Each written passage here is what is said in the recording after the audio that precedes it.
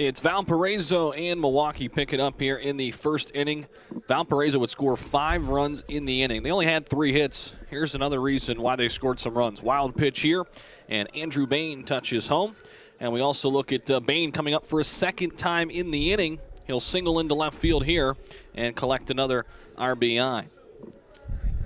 Take a look now as we switch it to the 6th inning, where Milwaukee finally got their first run on a double by Mitch Gelfie down the left field line.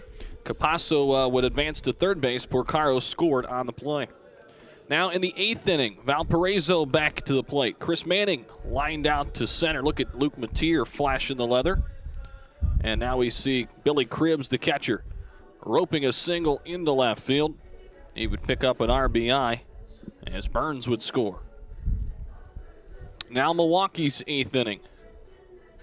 This was their big inning where they scored 3 runs. They'd get back into the ballgame. Here's Koenig, ground ball. And the throwing error, or excuse me, not an error, but the throw was not in time that time. Now we take a look at Peak. He would pop one up. Looks like to be an easy play. Spencer Mahoney loses it in the sun.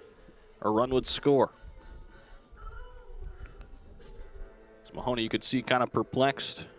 And now we pick it up in the 9th inning. Here's the ground out that ended the game, and Valpo would go on to get the 6-4 win. They will play tomorrow in the championship, and Milwaukee will have to flip the script and play against Wright State to try to stay afloat in the Horizon League Baseball Championship.